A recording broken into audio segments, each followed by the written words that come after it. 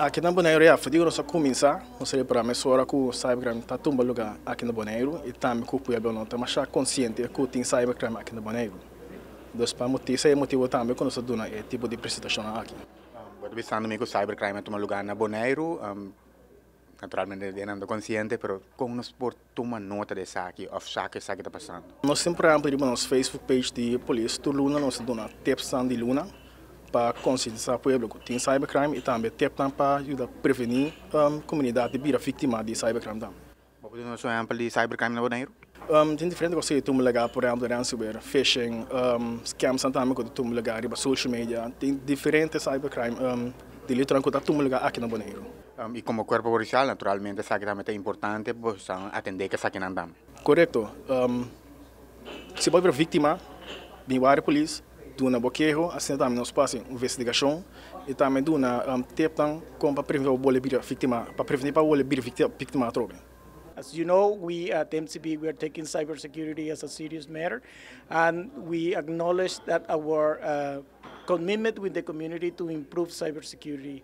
That's why we are sponsoring this kind of event. We are happy to count with the support of the police from Bonaire. That is also the first cybersecurity or crime unit in the Dutch Caribbean, and that's why we are here supporting our communities to foster a better cybersecurity culture. When we talk about cybersecurity, we mostly think about big companies, but anyone can be a victim of cybersecurity. Absolutely, absolutely. And yes, the hackers are targeting big companies because there's big money over there, but also companies that they can become easy a target. And we have seen a lot of different cases in Bonaire, and that's why we feel the need to come here and to work on fostering a better cybersecurity culture. What can someone do to prevent this? Be on alert. They need to understand or learn how to recognize the red flags. When you get that sense of urgency that you need to open a link, that is one thing, creating that awareness that to identify phishing sites, to identify phishing emails and red flags, but also keeping the system up to date and exercise good practices like the strong password, using unique password for the different accounts and this kind of thing.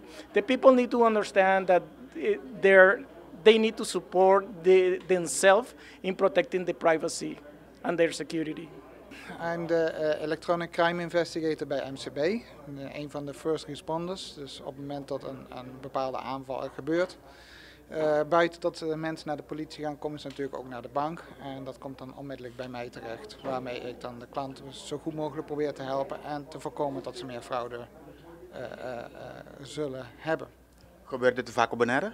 Ja, dingen kunnen gebeuren bij alleen het klikken op een link in een e-mail. Dat is heel belangrijk dat mensen er alert op zijn als je een e-mail ontvangt van een bank, van een organisatie. Check of die bank dat inderdaad heeft gestuurd. Organisaties vragen over het algemeen geen persoonlijke data via de e-mail of sms. Dus klik daar niet op en check via de vaste kanalen van een organisatie of ze dat inderdaad gestuurd hebben. Ik heb het ook gehad over scams. Scams zijn natuurlijk dingen waarin je iets wordt beloofd om te ontvangen, maar het nooit zal krijgen. Maar er is altijd nog een koste die je moet betalen om het te kunnen krijgen.